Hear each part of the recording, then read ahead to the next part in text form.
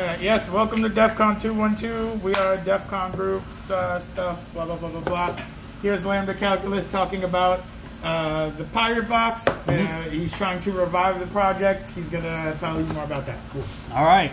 Hey, everyone. So, as Rex had said, that's my handle. I am Lambda Calculus, and this is all about the Pirate Box. Ahoy, mateys. Yarr. So, are you going to be standing up or sitting down? I'm going to stand up for now. Okay. Yeah, because I do a little bit better when I stand up. All right. All good? Yep. All right.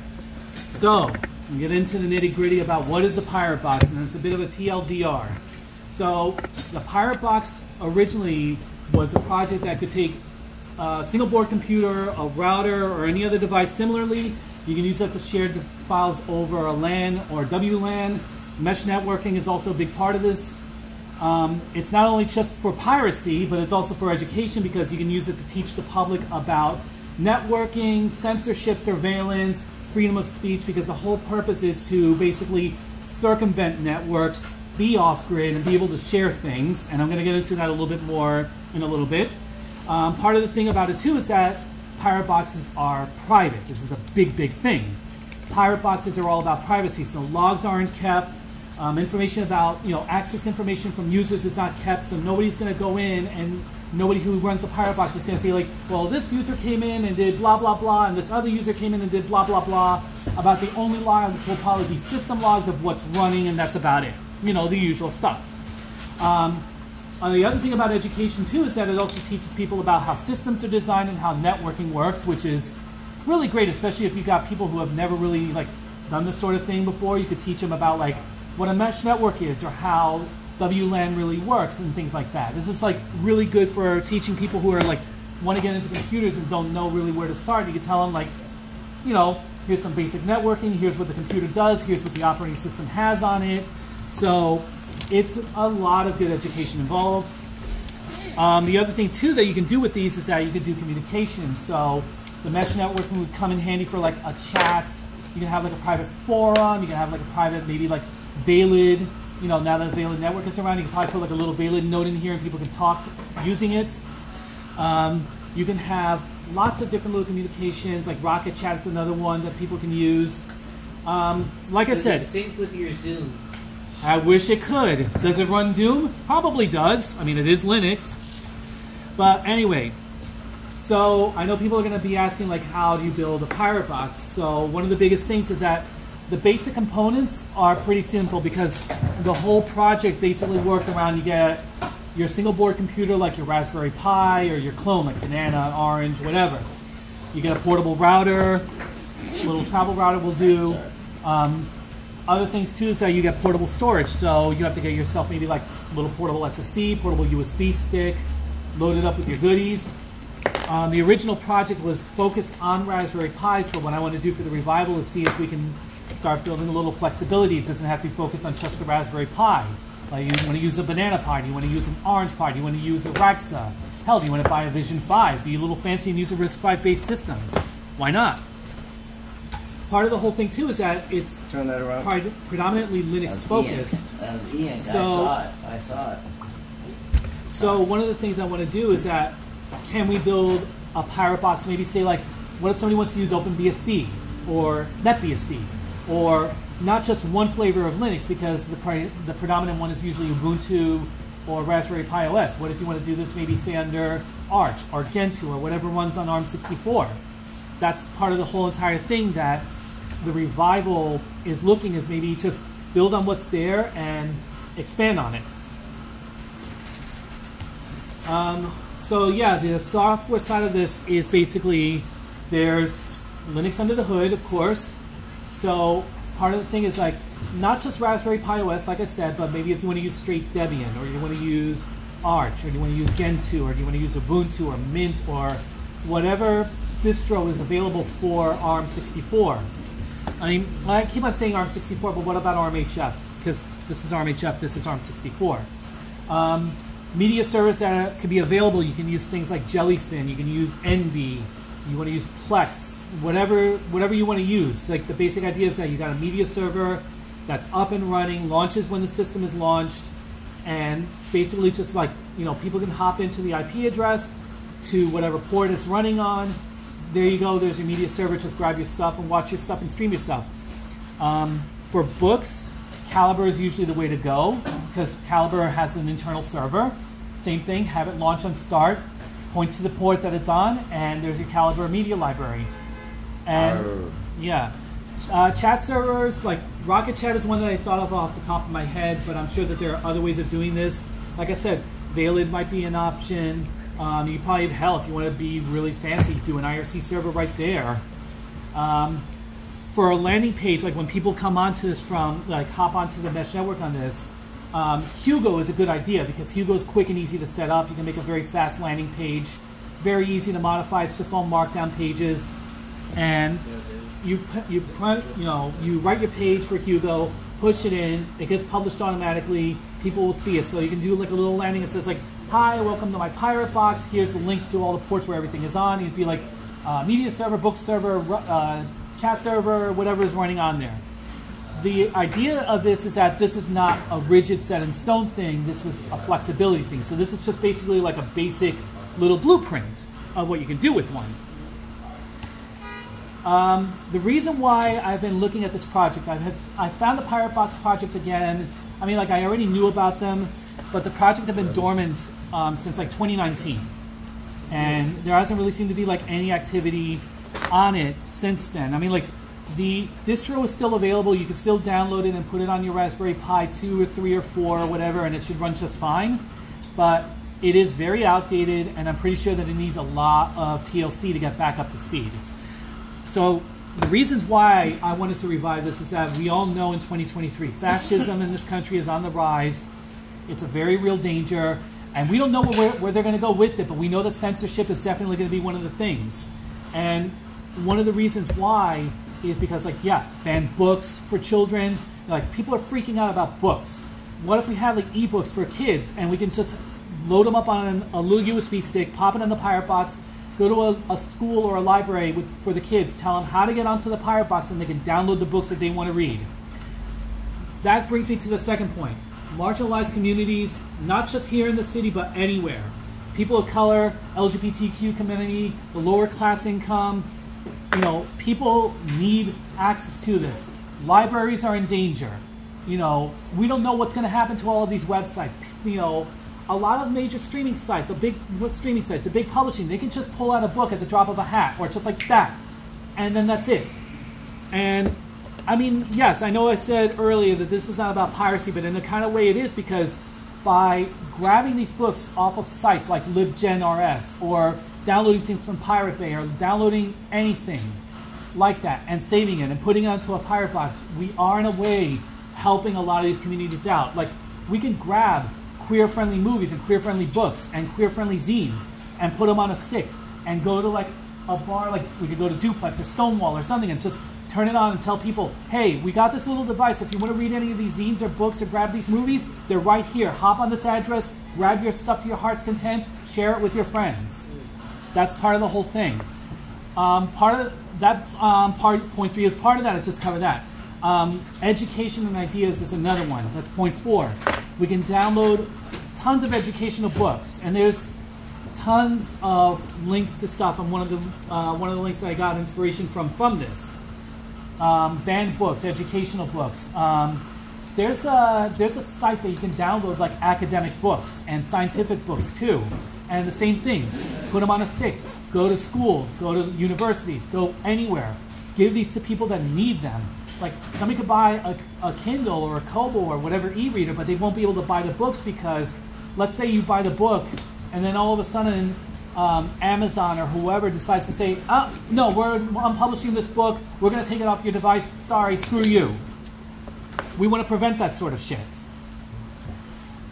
This is also, in a way, like if you have like large media libraries to begin with and you just want to share them with your friends, but you don't really have the resources to say like do a full-on Plex server or a Jellyfin server or NV server, this is an easy way to just like set up a quick little thing, bring it to like, say here, turn it on, people hop on, there's some media for you to download, there's some stuff that you can share with people, people can give you stuff on a USB stick you can add to the library. So it's a fun little way for us to do like movie sharing, you know, book sharing, whatever sharing. I know that SneakerNet is always there. Sorry. This is a slightly different SneakerNet, I guess you could say, because you're kind of carrying it to somewhere, you're putting it down, you're firing it up, people grab your stuff. I mean, SneakerNet has always been the traditional, throw it on a stick, throw it on a hard drive, pass the stick around, give it to people. This is a way to, like, just faster for everybody to get in and grab stuff.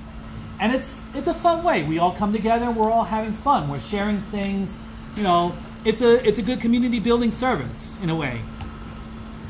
So, the links, I'm sorry that they're in blue, but the Piratebox project site, I mean, it's piratebox.cc. This is just torrent, or what is the... Piratebox.cc is the original Piratebox site, so you can read about it. You can grab the original software if you want. It's still being torrented. The torrents are still active. There's also a direct download if you still need to do that. Why didn't you use QR codes? Oh yeah, we can use QR codes, but I should have thought of, I didn't think about that. But the snap that I really needed for this is an article that I read on Substack by a writer called Anarcho-Solarpunk. It was recipes for an off-grid internet. Their handle is hydroponic trash. Do you run the piratebox.cc website? I wish I did. I do not run it. Because it's got an invalid SSL certificate. You could probably just bypass it and go in there. But I shouldn't have to. Yeah, I wish I did run it. I want to talk to the original creator of the Piratebox because I want to really get this project revived. Problem is, I don't know how to reach them unless somebody knows how to. So that site is still active right now? The site is still active, but he says bad as SSL cert. Sorry, because I'm slow. Piratebox is a BitTorrent client, or what the hell? No, are we no. talking about? Piratebox is not a BitTorrent client. Piratebox is you build the SBC. There's a specially created distro of Raspberry Pi OS that you download and you put onto a USB stick. You put it onto your Raspberry Pi and you fire it up, and it prepares all of the software for you. It creates the mesh network for you. You do like the last little details, you give it a name and everything else, and then once it's done, you carry it around, you plug it into somewhere, and the mesh network fires up, and people see it, people hop on, and they grab whatever is stored on whatever media storage is on here. Like if I plug like this stick into here right now, right? You have like a 32 gig USB flash. That's a 64 in here, but same idea. Plug it in there, there's some media on there. Piratebox will then serve out, like when people hop onto it, they'll see links where they can start grabbing whatever media is on here and download it. And you're completely anonymous, like your Tails OS or whatever the hell. Whatever you want to do. If you want to even run it on Tails so that it forgets everything, you can do that. The only reason why I said Raspberry Pi OS or Debian is because at least you have the persistence of all the configuration already done for you. You don't have to constantly do it every single time. But you do remain anonymous. It doesn't tie your real name or nothing like that to it. Is there a reason you haven't contacted the original developers? Because I don't know how to reach them, and I know well, I can. They have their contact info on the Pirate website. And hindsight, yes, I'm going to go do that. I'm actually going to reach out to them. Wait, so, you haven't messaged them yet? I haven't messaged them yet. Yeah, like they have their contact info right there. I will try to. Yeah, I'm going to reach out to them because apparently one of the creators apparently works as a teacher at NYU. And I wanted to see if I could actually contact them and talk to them directly. One of them, I don't know who. That's there's still a lot that I'm doing. Like this is still like very much like early work that I'm doing. Like this is why I want to revive the project, and this is why I want to get people to see like what's going on, and maybe like, yeah, reach out to them, talk to them, get a lot of stuff rolling, because I would really like to see this project come up and back into action again. Are one of those set up? Like, could you show us?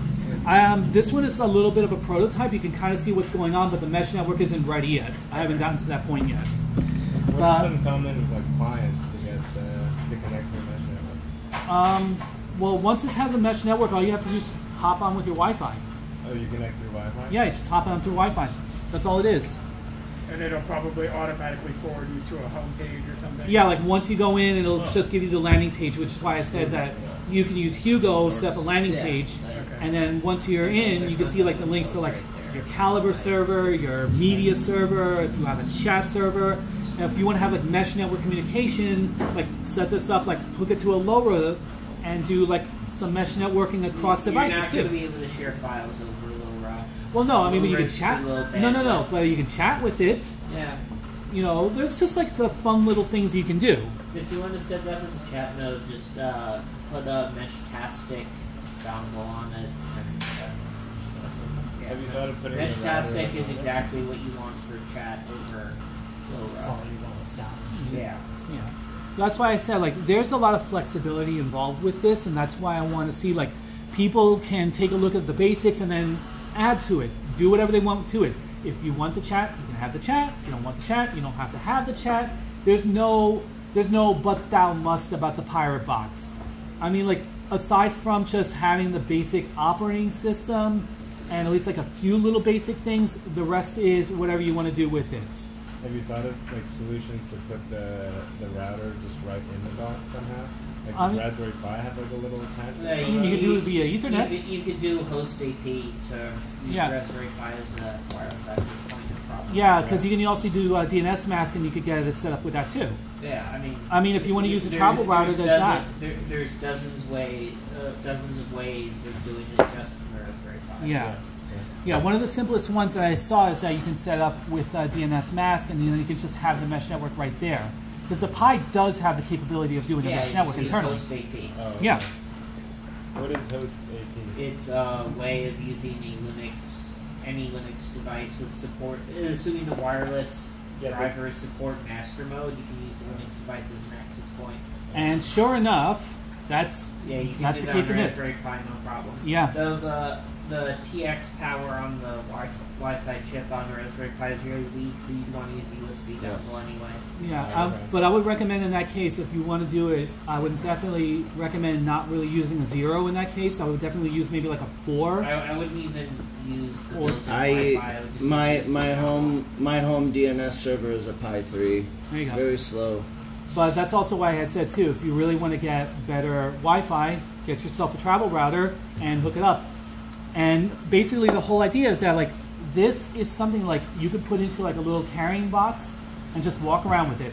Have it turn on for mesh. Like even if you're at a protest and you need to distribute like media or materials really quickly, you have it turned on and you could tell people at the protest just like hop onto the AP and grab whatever stuff you need. I'll be walking around with it if it's got decent enough range. Or you stay in one spot, you could like if you feel like it's an expendable thing, just like drop it somewhere with the AP, you know, with this AP running and just let people like find it and grab it. Not find the physical, I mean, but find the AP and hop on and grab what they need. Are you a member of Fat Cat? No, I don't have the money to pay for it. Well, I'm a poor man also. Do you know NYC Mesh? Yes, I know Nice Mesh. We have a great rooftop for that, but someone needs to figure it out, and I don't have the time to. And I think like that's another thing too that would be like a good expansion as well. It's like, you know, a mesh network like Nice Mesh would be great. Like if you can do like a pirate box at that scale, and everybody in the neighborhood can get to whatever's on there easily. What is nice? Do you think anyone else? NYC Mesh. They're doing basically a free mesh network around the city. It needs line of sight, but actually, this is a great spot for it. You can bridge over the internet to New York City. Yeah. And the good thing about Nice Mesh is that like they're really expanding. They're like heavily in Brooklyn right now and in parts of Queens. Side is like almost nothing else in Manhattan. The Lower East Side is like overly packed. Yeah, I mean like they're expanding. They're expanding all the time. All the nodes, yeah. Can you go to Chinatown? I want to see if there's something. All right, so guys, let's wrap up real fast. Okay. All right. So Okay. East Chinatown. All right. So I just want to wrap up, and we'll do a little bit more QA afterwards. All right, you. No, eyeball. Eyeball. Just real quick. I want to wrap up. What's up? No, I just want to wrap real quick. Oh, sorry. All right. So I just want to do real quickly. If you want to find me, I obliterated my Twitter account. I will no longer be there. So I'm on Mastodon, hackers.town/Lambda Calculus. I'm on Blue Sky. Same thing. bsides.social. I'm on GitHub. Lambda Calculus 37 on GitHub. And there's my greets. 212, 201, NYC 2600, Philly 2600 because they've been awesome for DEF CON. Hackerstown, of course. CDC, the Lonely Hackers Club, PhilTel, and everybody else. You know what to do, man. Hack the planet. I had the glue was actually